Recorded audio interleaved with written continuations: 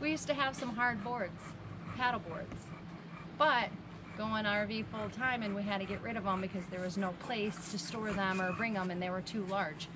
So Dan and I, we miss the water so much and we want to go out, and everywhere we're going we're going to be really close to water.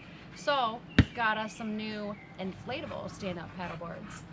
So I'm going to open this bad boy up and see how long it takes to set up and be prepared for us to go out in the water.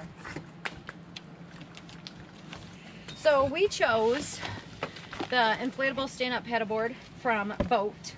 This one is the flood model, which is 11 feet long.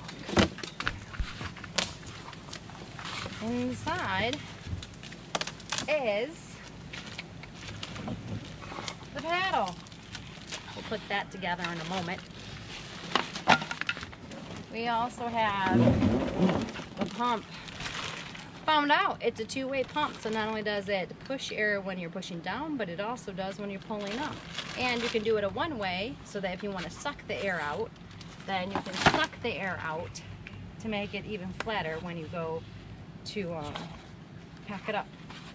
Now here's the hard part, because in this box is the big old backpack, in which I'm gonna put it on first before I take everything out to see how heavy this backpack is. Bam, there's the backpack. There we go. Did you have any more accessories in the box? Should be some more. Grab that out. Yeah, should be some more cool stuff in there.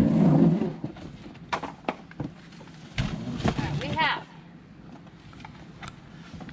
It says on the front. Rack. It's a rack receiver. That's what it is. Jeez, oh. Then in here we have directions, and unlike Dan, I read directions. We've got the removable fin. On the paddleboard there are two permanent fins on the side, and then the hard removable fin that goes in the middle. And more directions. You know, oh, there's stickers, you guys. Oh, lots of stickers. Oh my god, if anybody knows me, they know I love stickers. There's a whole bunch of stickers in here.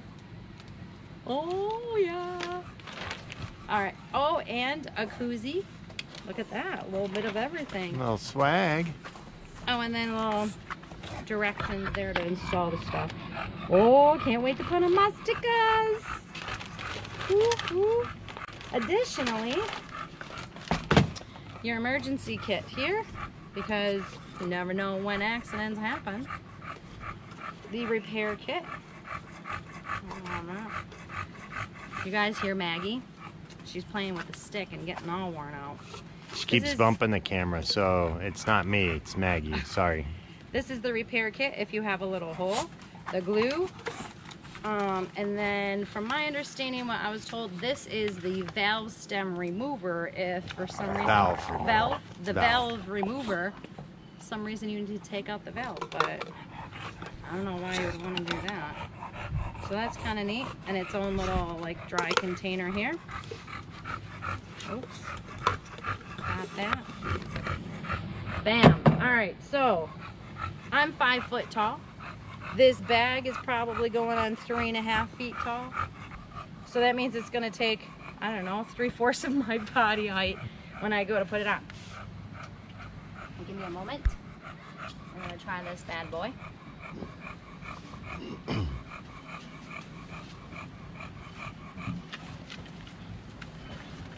be right back. You completely disappeared behind the bag. Oh, lift with your legs. Whoa. Is it the backpack? Now it's kind of neat because you've got your little extra. Oops, here it is. Well, that's supposed to be a waist strap. It's behind you.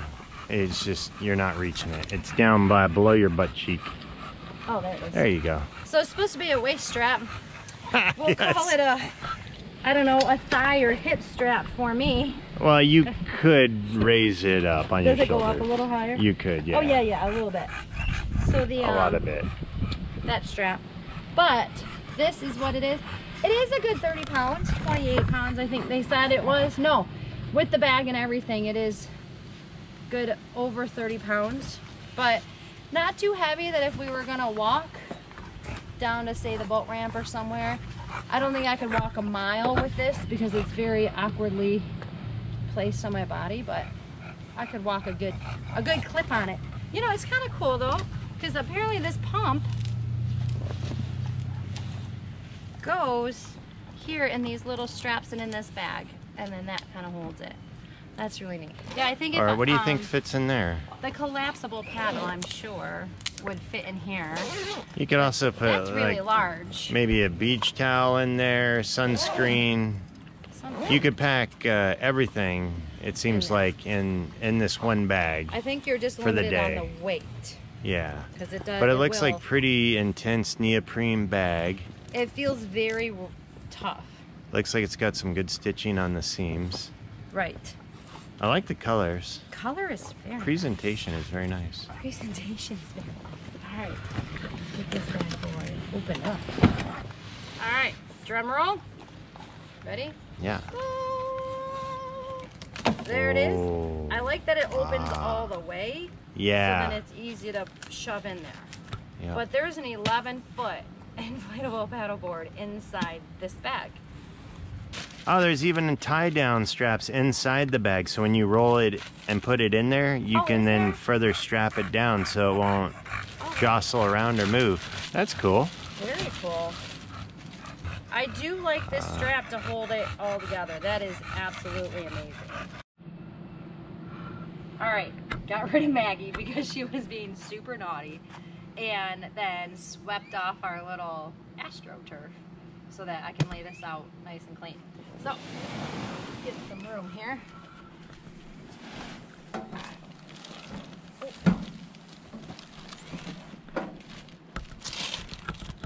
Now I chose this style because the whole board has this foam on the top from the tip to tip. From tip to tip, like the RV world. Exactly. And so,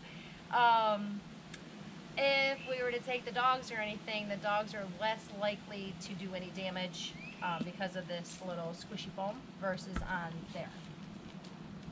So there is the 11-foot board.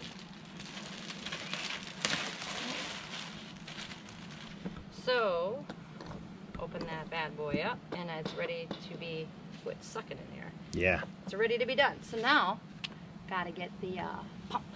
So the other thing that's cool is this valve is a one-way valve, or all of the air Julie pumped in would be escaping right now. Yeah, when I'm taking a little break to wipe off my sweats. All right, I'm at 10 3/4 PSI. I'm calling that good. Okay, so to take it off now, I just twist and pop off. So that is actually really hard.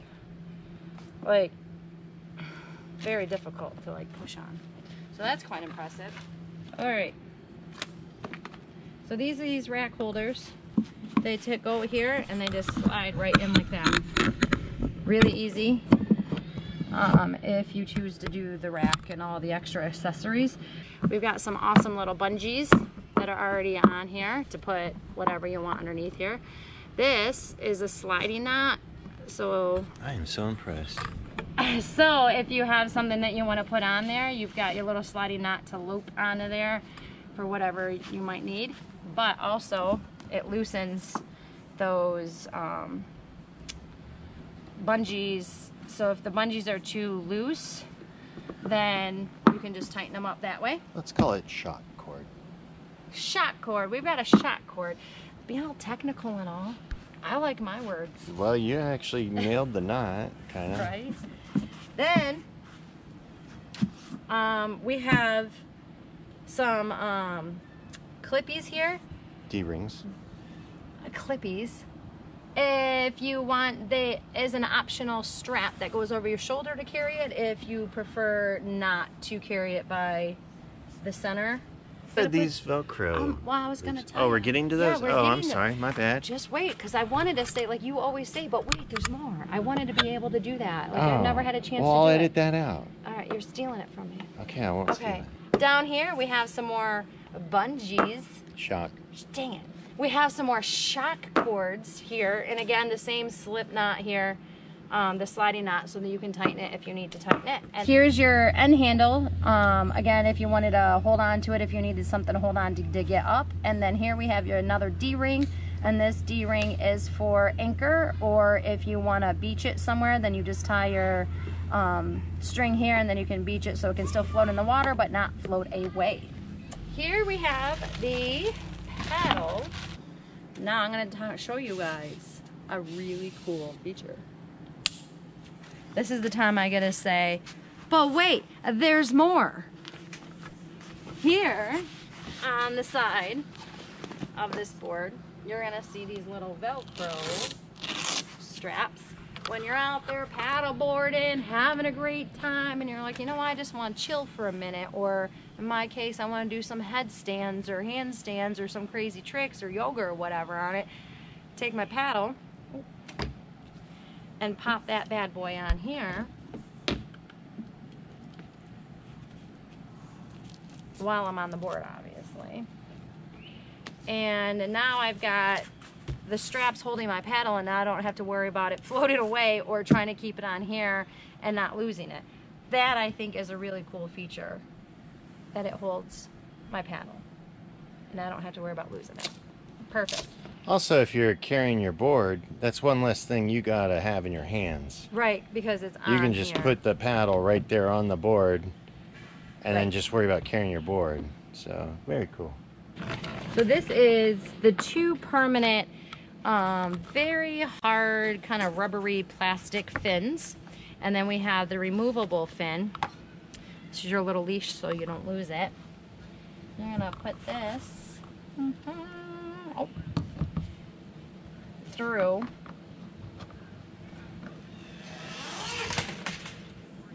I'm gonna put that through, and it's very hard. This is the fin. This is your little saver, we're gonna call it. It's like a little leash for it. And you pop that in there, and now you're not gonna lose your fin in case of, I don't know, some crazy something happening. Yeah. Now your fin is stuck in there and it's not gonna come out. I'm 5 foot, so I feel like if I can carry this bad boy, anybody over 5 foot could probably carry this bad boy. Let's see. Oh, that's easy. I could totally walk all the way down the boat ramp, which is like a quarter mile, just carrying this. If it was a windy day, might look a lot of money trying to do it, but this isn't like very bad. It's actually really easy to carry with this handle here. Where are we going? We're gonna go down to the boat ramp just up here a little bit. We're gonna put this thing in the water and see how well it goes. Oh my gosh, your other hand is free. Did you forget your paddle? Where's your paddle? Oh, no, I didn't. Let me show you. It's right there, attached by the Velcro straps. Bam. No blowing. Good thing it's not a windy day. I think this would have been all over the place. Julie's in typical Michigan paddle boarding attire, blue jeans, sweatshirt. But that's her confidence in how good she is. Because I know that water's cold.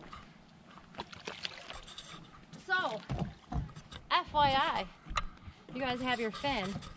You always put it in backwards because the water is always deeper.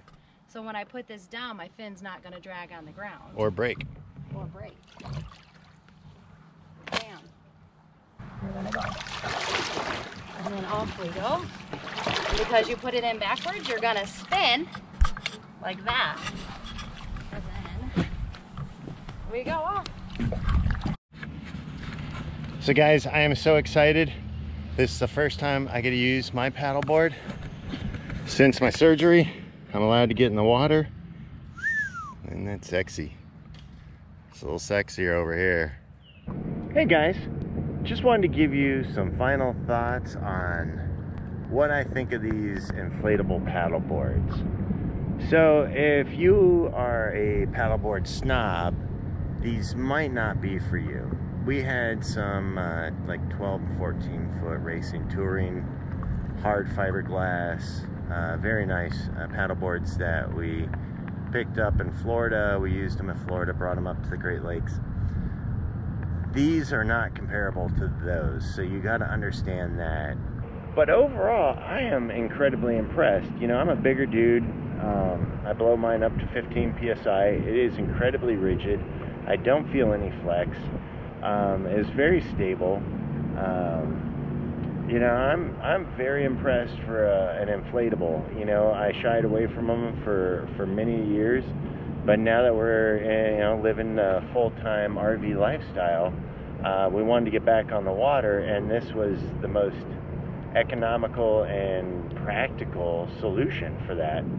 And they're perfect for that. You know, we're not going to do any 18-mile offshore races with these, but for just ease of packing it up and convenience, you throw it in the back of the truck, get to the beach you want to get to, blow it up, and go have fun all day. It's perfect.